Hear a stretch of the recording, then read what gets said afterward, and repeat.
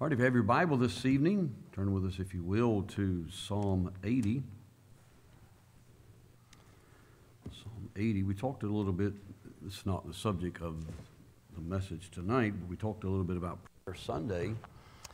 And the preachers say this week that it used to be when you had a prayer meeting, the prayer request would be that the Lord would convict sinners and that so-and-so would be saved, and so-and-so that I'm witnessing to would be saved, and that so-and-so would be saved. And now all the prayer requests is that God's people would actually come to church and be faithful. And that's about where we are in this Laodicean church day. It's a mess, amen. All right, Psalm 80, we are moving through these Psalms. And the introduction to this psalm says, to the chief musician, and this is included in 55 of the psalms, to the chief musician. He was the minister of worship and the leader of the sacred psalms at the tabernacle and then the temple.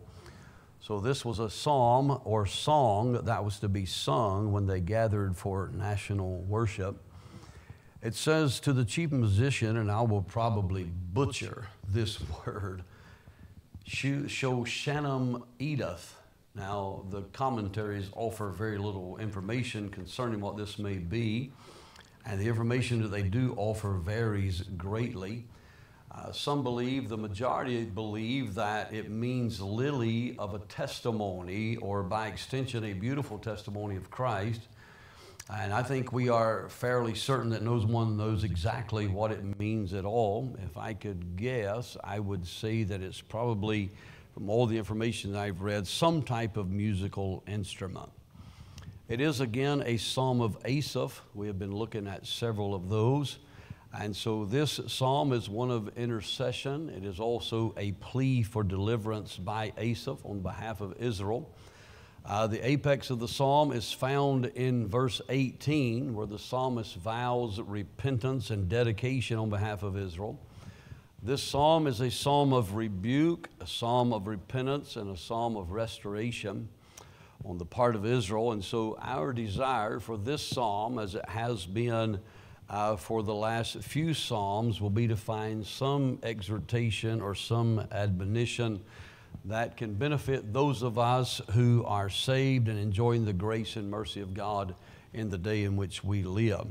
So we do know that this is to Israel, but I mentioned, I think it was the last Wednesday night, that in all Scripture we can find help, we can find something, we can find, I think the Scripture says in Corinthians, all Scripture is given by inspiration of God and is profitable for doctrine, reproof, correction, and instruction. That's actually in Timothy.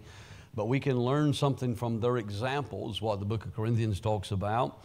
And so we'll pray together. I'm going to read the psalm. There's only 19 verses to the psalm. I'll read the psalm. We'll pray together and ask the Lord to help us this evening. The Bible says in verse number 1, give ear, O shepherd of Israel, thou that leadest Joseph like a flock, thou that dwellest between the cherubims, shine forth. Before Ephraim and Benjamin and Manasseh, stir up thy strength and come and save us. Turn us again, O God, and cause thy face to shine, and we shall be saved. O Lord God of hosts, how long wilt thou be angry against the prayer of thy people? Thou feedest them with the bread of tears, and givest them tears to drink in great measure. Thou makest us a strife unto our neighbors, and our enemies laugh among themselves. Turn us again, O God of hosts, and cause thy face to shine, and we shall be saved. Thou hast brought a vine out of Egypt, thou hast cast out the heathen and planted it. Thou preparest room before it, and didst cause it to take deep root, and it filled the land. The hills were covered with the shadow of it, and the boughs thereof were like the goodly cedars. She sent out her boughs into the sea, and her branches unto the river.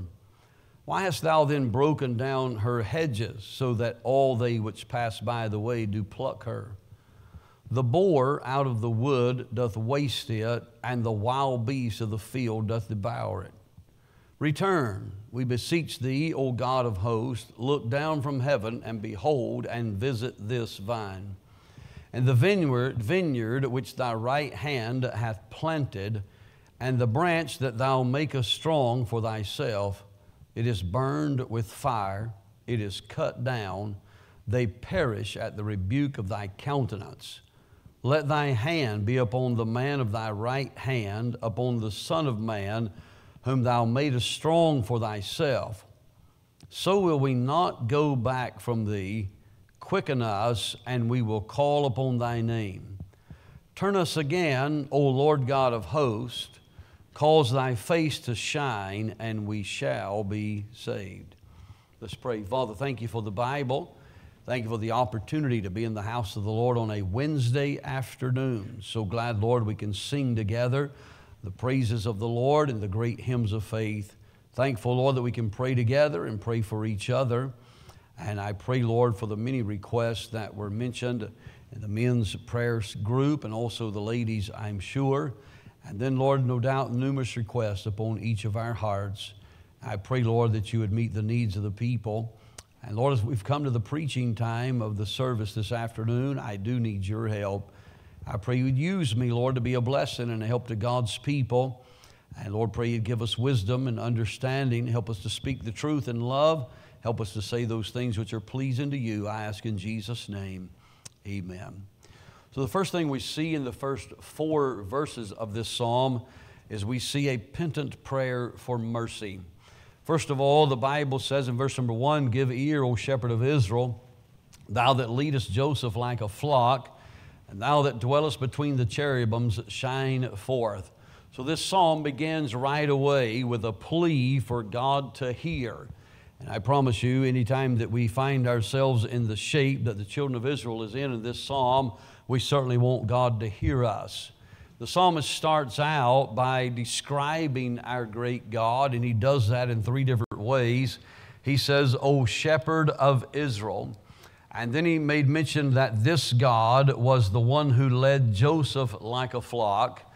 And then he makes mention of the fact that it is he who dwelt between the cherubs.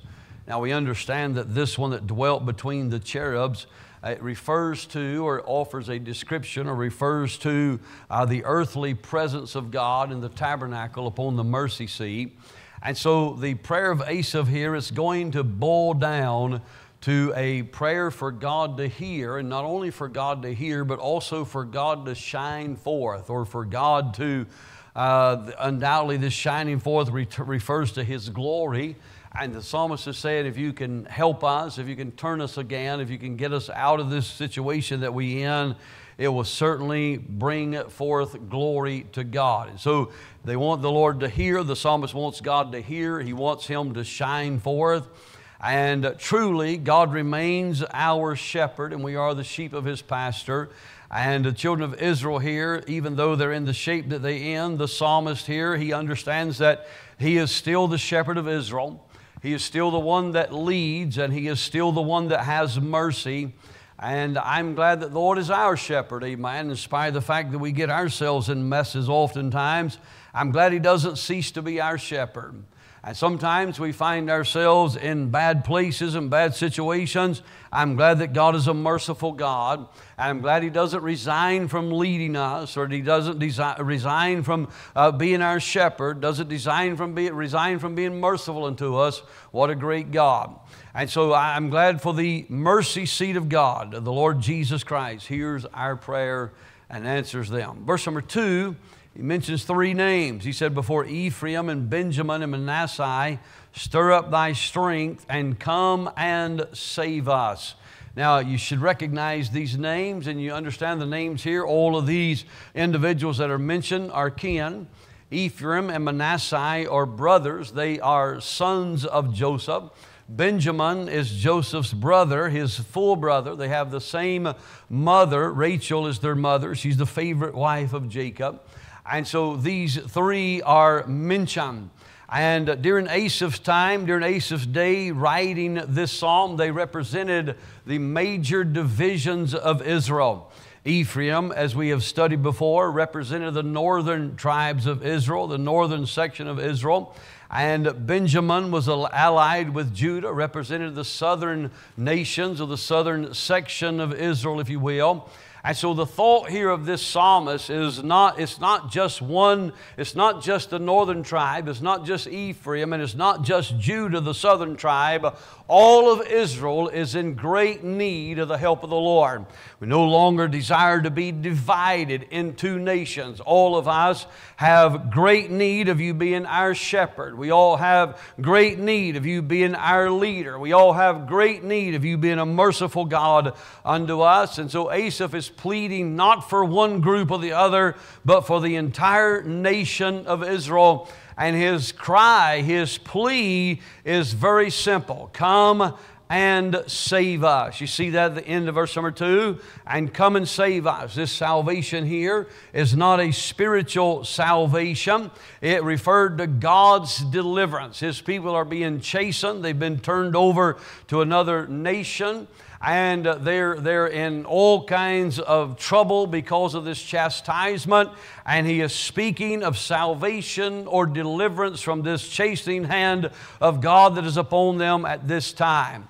Now, here at the writing of this psalm, and we'll read about it in several places here, in 2 Chronicles and also Kings in just a few minutes.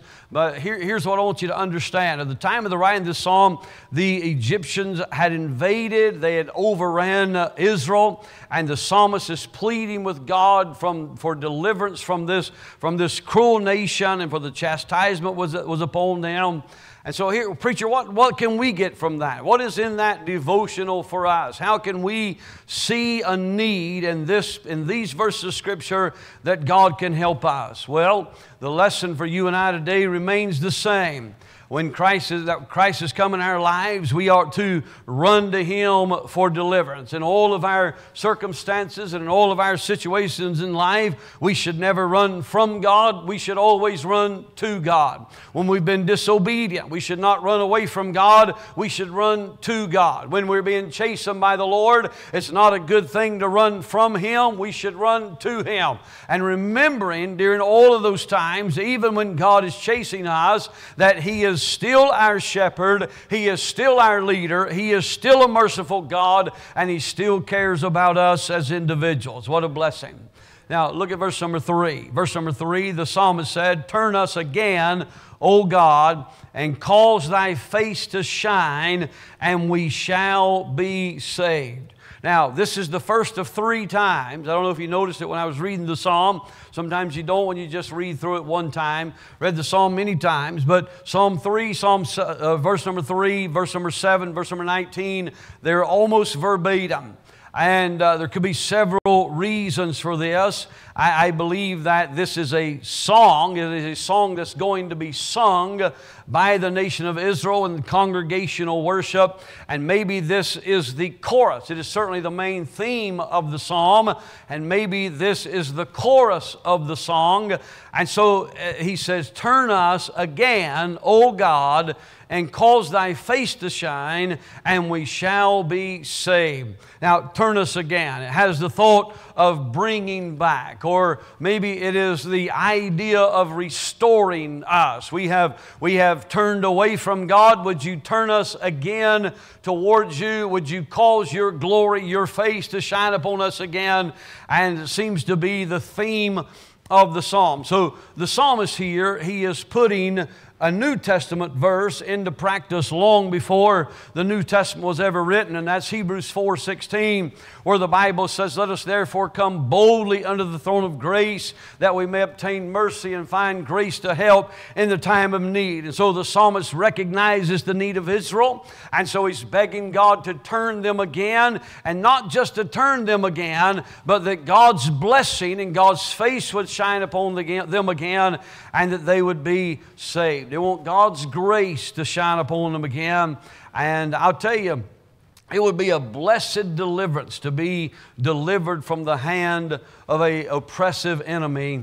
And so though we as New Testament Christians are in somewhat of a different relationship with God than Israel is, we understand that. We know that Israel is not the church and the church is not Israel. But I'm glad that you and I can still come to God, pleading to Him, pleading His grace and mercy in the time of need. And that's what the psalm is about. Now look at verse number 4. O Lord of hosts, how long wilt thou be angry against the prayer of thy people? And so Israel has turned back on God. Hold your place here and come to 2 Chronicles for just a second. Israel has turned their back on God. I'll show you from the Bible why Israel is in the shape that they are in at the time of the writing of this psalm. And in case I forget to tell you later, hold your place in 2 Chronicles. Later in the sermon, we're going to come back and read some more verses from here. But I just want to show you this. The Psalm 80, verse number 4 that we just read says, O Lord God of hosts, how long wilt thou be angry against the prayer of thy people? I want to show you why God is angry. Look at 2 Chronicles 12. Look at verse number 5. Then came Shimei the prophet to Rehoboam and to the princes of Judah that were gathered together to Jerusalem, because Shishak had said unto him, Thus saith the Lord, Ye have forsaken me, and therefore have I also left you in the hand of Shishak. And so because Israel has turned their back on God, He in turn was chastening them as a faithful father chastens disobedient children. And so it must have been a lengthy period of time, because Asaph in our psalm, back in Psalm 80, is praying and asking, how long will God's anger continue against them?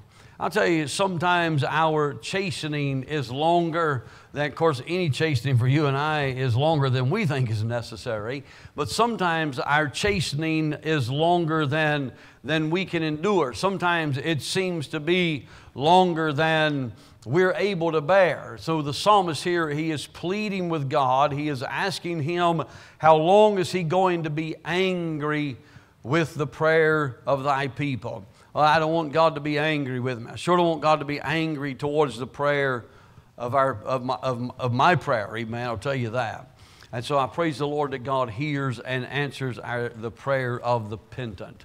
So in those first 4 verses, we see this prayer for mercy.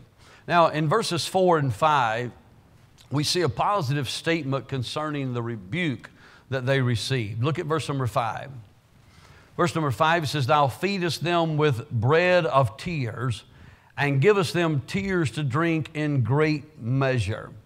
And so the season of rejoicing has turned into great sorrow. The psalmist here begins to tell us the affliction that the people of Israel are enduring, the harshness of their chastisement, the harshness of the punishment that they're receiving under this evil nation that has them captive. And it says, Thou feedest them with the bread of tears, and givest them tears to drink in great measure. And so their food and their drink are tears. All of their nourishment. Seems that everything that about their lives is just associated with tears. There is great sorrow, and the sorrow is in great measure.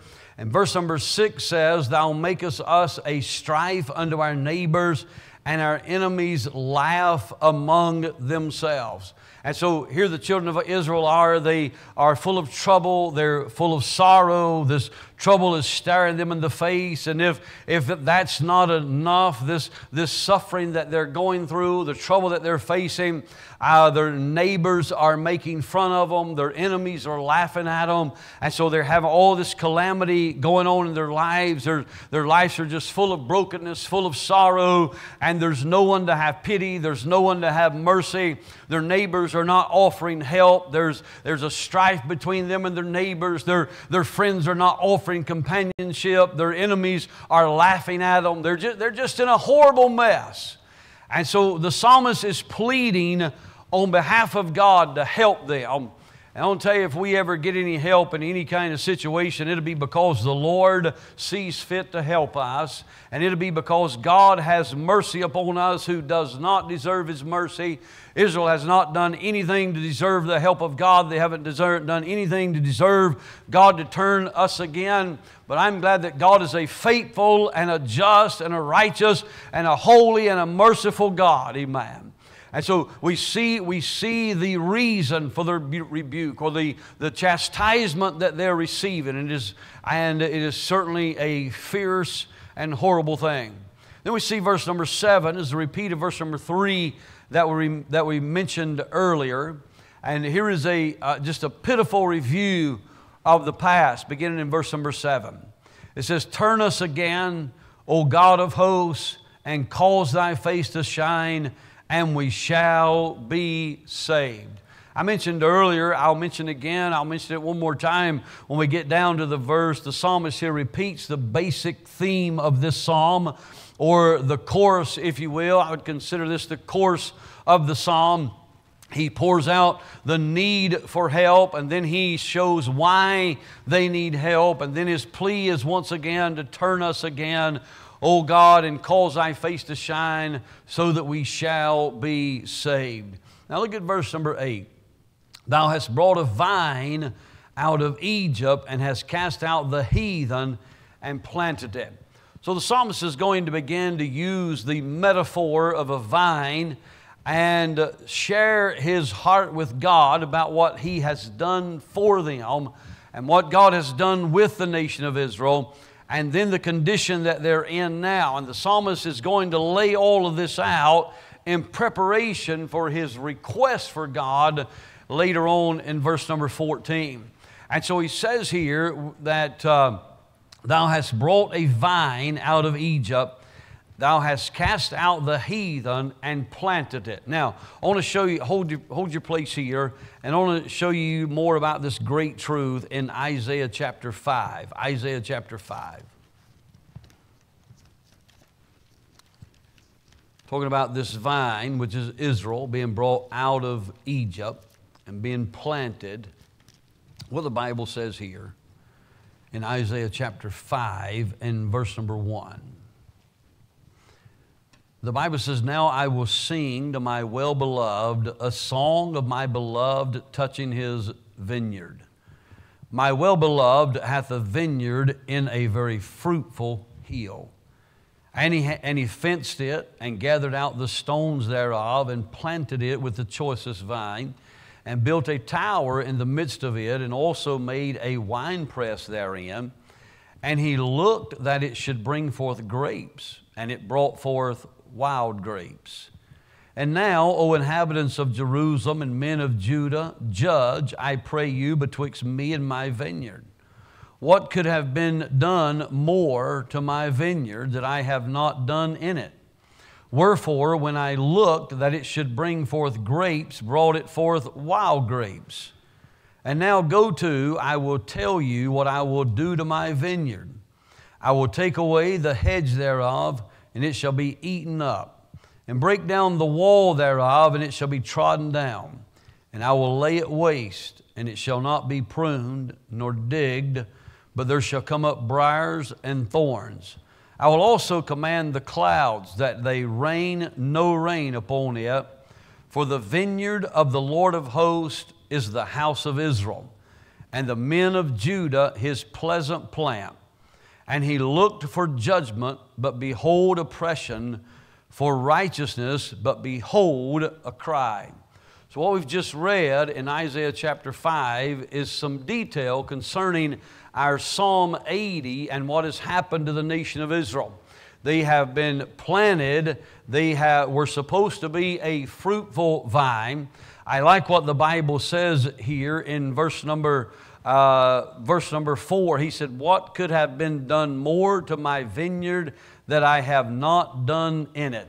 In other words, the Lord's saying, I've done absolutely everything possible. There's nothing else that could have been done for you to be a fruitful vine, for you to bring forth fruit that is pleasing to God, and yet you have not brought forth grapes. You have brought forth wild grapes.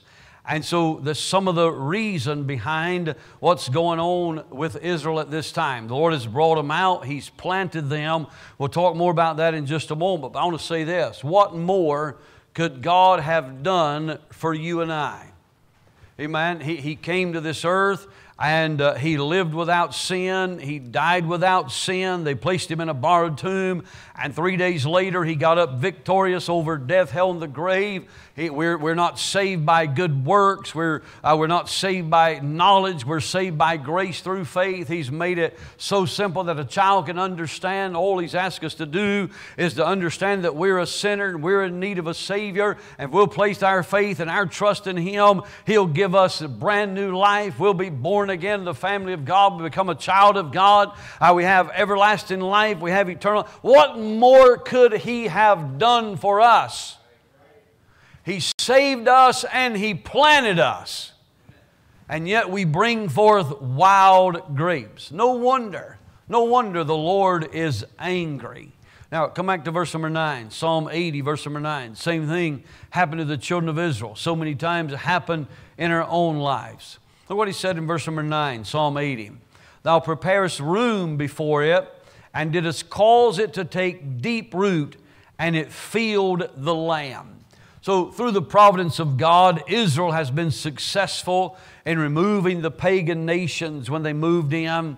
And they at one time occupied the promised land. And now God has given them the land. They've taken root therein and they began to grow. Verse number 10 says, the hills were covered with the shadow of it, and the brows thereof were like goodly cedars. So the metaphor here is that the branches as big as good-sized trees. That word brows, if I'm saying it right, they are tree branches, especially of the large type, or maybe even the main branch of the tree. And so what the Scripture is telling us here, what the psalmist is telling us here, is that God has established them in the land. It's no little sapling. It's no little sprig. It is a branch. It is a broad that is as goodly or as big or as strong or as robust as goodly cedars are. And so they are well rooted in the land. They are well established in the land. They became a mighty nation under the leadership of David and Solomon. They're well grounded and well rooted in the land. But something happened to them. And sometimes I'm afraid that we as God's people, we've been brought forth, we've been planted, we've been established. God has blessed us. He's allowed us to grow. He's allowed us to reach a place of spiritual, some kind of spiritual satisfaction maybe. I don't know, but it seems like God begins to bless and things are going good and things are going great, and all of a sudden we decide we don't need God anymore, and we begin to turn away from Him and turn our back on. That's the same thing the nation of Israel is doing. And they're in a mess because of it. And if you and I find ourselves in that place, we'll be in a mess as well.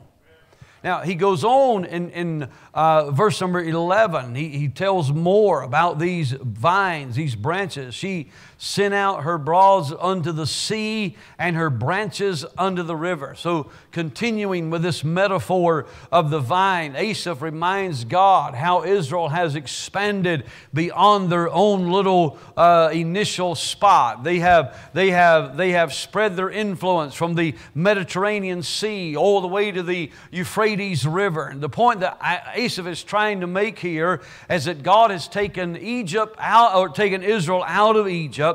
He has planted them in their land. He has blessed them. He has prospered them. And Asaph is building his case because of the presentation that he's going to give God here in the next few verses. He said, listen, Lord, you done this. You delivered them. You brought them out. You planted them. You blessed them. They were able to prosper. They have expanded their borders from the sea even to the river. They're well established. They're well known. They're well settled. They have a large name. They have a great reputation. But things are changing because the Lord has taken away their hedges, and God is going to take away their defense. And I'll read why that happened to you from another place in just a moment. So here's Asaph's question in verse number 12. Why hast thou then broken down her hedges, so that all they which pass by the way do pluck her? And so Asaph's question to God was simple. Why have you allowed the nation that you planted? Why have you allowed the nation that you blessed? Why have you allowed the nation that you restored? Why have you allowed that nation to now be destroyed? Why are you allowing these other nations to rob our vines? This is the meaning of the end of verse number 12, where it says, all they which pass by that way do pluck her. And so she's just being destroyed. She's been devastated without. Verse number 13, look what it says. The boar out of the wood doth waste it, and the wild beast of the field doth devour it. And so not only are the nations, have the other nations been allowed to destroy Israel and to take away her fruitfulness, the boar and the wild beast are also wasting or devouring it. Now, I understand that this could very well be a metaphor as well. It could very well be speaking of the king, the conquering king Shishak that we read just a little bit about earlier. And we'll read some more about it in 2 Kings or 1 Kings 14 here in just a moment. And so it could be literal that the wild beasts were also devouring their fruitfulness. I wouldn't have any problem with that at all whatsoever. But it could also be a reference to the destruction that the king, the conquering king, is oppressing the land as well. Come to 2 Kings chapter 14. I want to read about this again in 2 Kings chapter 14, and we'll get quite a bit more information. And then we're going to go back to that 2 Chronicles chapter 12, where I asked you to hold your place just a moment ago, and I didn't. 2 Kings chapter 14, look what the Bible says in verse 25. 2 Kings 14, verse 25. And it came to pass in the 5th year of King Rehoboam that Shishak, king of Egypt, came up against Jerusalem. And he took away the treasures of the house of the Lord and the treasures of the king's house. He even took away all. And he took away all the shields of gold which Solomon had made. And King Rehoboam made in their stead brazen shields, and committed them into the hands of the chief of the guard, which kept the door of the king's house. And so it was, when the king went into the house of the Lord, that the guard bare them and brought them back into the guard chamber. And so we read again here a little bit about this Shishak, the king of Egypt, how that he came against Jerusalem and he took away all their treasures. Now come back to 2 Chronicles chapter 12 here. Asaph's point is simple. Oh God, you have allowed such destruction. Why have you allowed such destruction to your people? After you delivered them, after you planted them in the land, after you blessed them the way that you have, why have you removed the hedges? Why have you removed the fences? Why have you allowed such desolation and such destruction to the people of Israel? Well, the answer is found right here. 2 Chronicles chapter 12, look at verse number 1. And it came to pass, when Rehoboam had established the kingdom and had strengthened himself, look what it says, he forsook the law of the Lord and all Israel with him. So Rehoboam, he established the kingdom, he strengthened himself, and then he forsook the law of God. And when he forsook the law of God, all of Israel forsook the law of God with him. Look at verse number 2. And it came to pass that in the 5th year of King Rehoboam, Shishak, king of Egypt, came up against Jerusalem. Here's why. Because they had transgressed against the Lord with 1,200 chariots and 70,000 horsemen. And the people were without number that came with him out of Egypt. The Lubans, the Succaeans, and the Ethiopians. And he took the fenced cities which pertained to Judah and came to Jerusalem. Then came Shimei, the prophet, to Rehoboam, and the princes of Judah that were gathered together to Jerusalem, because Shishak said unto them, Thus saith the Lord, Ye have forsaken me, and therefore have I also left you in the hand of Shishak. And so the Lord allowed these things to happen to Israel because they forsook the law of the Lord, because they transgressed against the Lord, and because they forsook the Lord. And because of that, the Lord has allowed them to be taken captive, conquered by the king of Egypt. And so they are under his hand at this time. They're in a mess, amen. Now, here's a lesson for you and I that are Christians today. God has established us. We are the branches. We have been richly blessed. God's blessed us beyond measure. We have been fruitful. God is good to us. God has been good to us. However, we can't become complacent and apathetic. We can't grow weary of the law of God. We can't grow weary of the ways of God. We can't forsake the Lord. We can't begin trespassing against the things of God just because we've been blessed, and just because God's been good to us, and just because God has done great things for us in the past. It's no time to quit on the Lord. I'm afraid, I mentioned before I started preaching about the prayer of today. Is not much prayer about people who are lost and people that need to be saved. It seems the prayer is for the sick, and if I get sick, I want you to pray for me. And the prayer is about God's people. They're no longer faithful. People want Him to come to church, and that ain't even serving the Lord. That's coming to fellowship and rejoice and worship together about the things of God. We're just in a horrible mess. And you say, well, what happens when that happens? We're reading about it. It happened to the children of Israel. God done everything for them, and God's done everything for us. And it seems the more that He blesses and the more that He's good to us, the more people who are turning to the things of this world instead of turning to the Lord. I'll tell you, if we become complacent and apathetic, God will allow us to be destroyed and devoured by our enemies. And I can tell you what our enemies are. Our enemies are the world, the flesh, and the devil. And we're just being a mess. So we need the help of the Lord. We need to keep our eyes upon the Lord and the things of God. Now let's look quickly at these last verses here, beginning in verse 14. The psalmist now turns his plea to asking God for a demonstration of His power. They need help. In verse number 14, he says, "Return, we beseech Thee, O God of hosts. Look down from heaven and behold and visit this vine." So the psalmist is pleading with God. He began the psalm pleading with God to hear. He's pleading with God to return when we get to verse 14.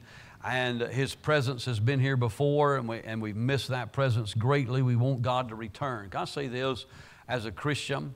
If you've ever enjoyed the presence of the Lord in your life, and you've been through a season of your life where the Lord didn't seem to be present, I know, now listen, I understand New Testament Christianity, that God would never leave us, never forsake us. I get all that, but there's been times in your life where you wondered where God was at.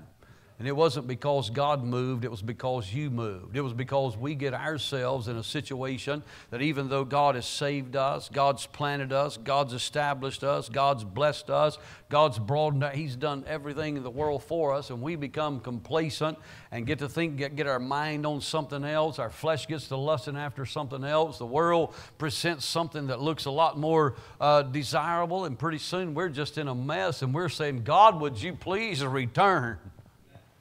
And that's the plea from Asaph here in verse 14. And so they're begging God to return. Please be merciful to the vine. Of course, Israel is the vine. Notice what he said. Return, we beseech thee. So it's not just Asaph, the psalmist. It is we, the psalmist and the people. And they're beseeching, they're begging God, the God of hosts. We'll talk about that in a minute.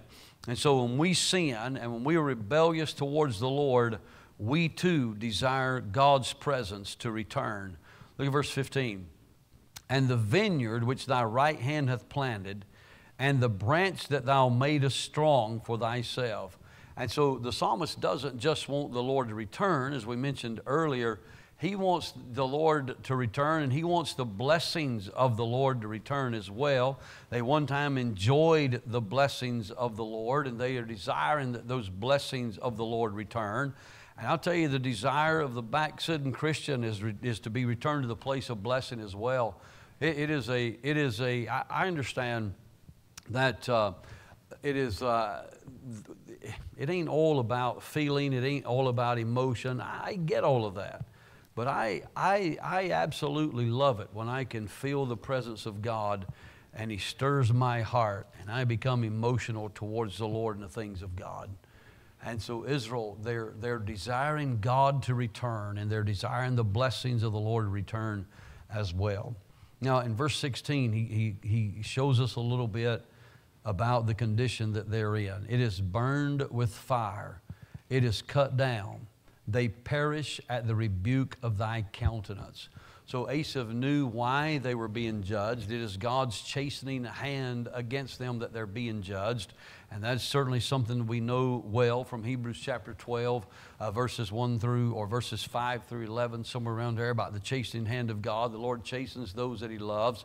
He loves the nation of Israel. He's chastening them because they have forsaken His law. They have transgressed against God. They've gone away from the things of the Lord, and He's chastening them. And when God chastens us, it makes us wise to never want to experience that again, to never want to go through that again. And I've been chastened by the Lord time and time again, and there's not been a single time that I enjoyed it. I'm thankful that He chastens me. It allows me to know that I am His and He's mine. But I certainly do not enjoy the chastening hand of God. And Israel is certainly not enjoying the chastening hand of the Lord. Verse 17, it says, let thy hand be upon the man of thy right hand, upon the Son of Man whom thou madest strong for thyself. Obviously, the man that he's referring to here is Israel. He's the man of the right hand, and Asaph here is asking God not just to hear, and not just to return, and not just to bless, but he wants God's hand to be upon them again. In other words, he wants to fellowship with God. Have you ever enjoyed the hand of God upon your life? You ever enjoyed the blessings of the Lord upon your life? It's a wonderful thing. You get used to that. You enjoy that. And when that's removed and when that's taken away, you're in a mess. And so Israel is in that condition, and they're desiring to have that fellowship. And as a believer, if you've ever fellowshiped with God and that fellowship has been broken, you too desire to be restored to that fellowship. I want God's hand to be upon us. Look at verse 18. So will not we go back from thence. Quicken us, and we will call upon thy name. So Asaph here, he makes a vow, he makes a promise. If God will restore them, Asaph promises that Israel will never go back from following him again. They said, so will we not go back from thee. And then he says something interesting. He says, quicken us. Now, quicken means to be made alive. We know that.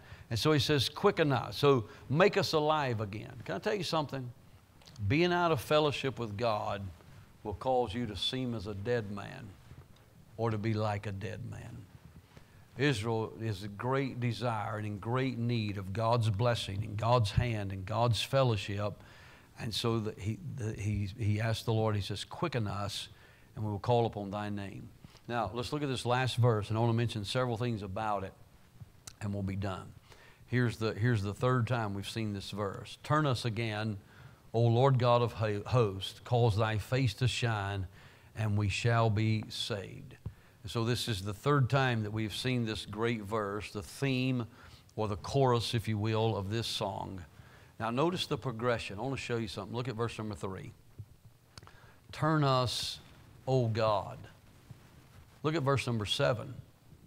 Turn us again, O God of hosts. Now look at verse 19. Turn us again, O Lord God of hosts. So each time the psalmist got more personal. He said, turn us again, O God. And then he said, turn us again, O God of hosts. You're not just the God of the people here upon the earth. You're the God of hosts. You're the God of heaven and earth. And then I really like what he says in verse number 19. Turn us again, O Lord God of hosts. He's not just God. And He is not only the God of hosts, He is our God. Lord, He is our Lord God of hosts. Lord, it's a personal relationship. He's my Lord. He's my God. He's my Savior. He is God. He is a great God. He is the God of hosts. He's the Almighty, but He's our Lord. O Lord God of hosts, turn again and save us. I'll tell you, we need the Lord. Amen. The children of Israel are in great, great need of God's help. And you and I are continually in great need of God's help. Amen. Father, thank you for the Bible, for the opportunity to read a psalm and just make a comment or two about the verses. Lord, so many times I have found myself, sadly, in the condition that Israel finds himself in this psalm. I'm glad that when I call upon the name of the Lord, I'm glad that you hear, and I'm glad that you have mercy. I'm glad you pity us and you move in our direction. Lord, you promised us if we would draw nigh unto you, that you would draw nigh to us. It is obvious from the psalm that the Asaph and the people were drawing nigh to God in hopes that you would draw nigh to them. I'm thankful for that great promise in the Bible. Lord, I desire your touch. I long for fellowship with you. I enjoy the blessing that we receive only from being in fellowship with the Lord. Thank you for loving us, Lord, and being merciful to us. In Jesus' name, amen. All right, thank you so much for coming and being with us this afternoon.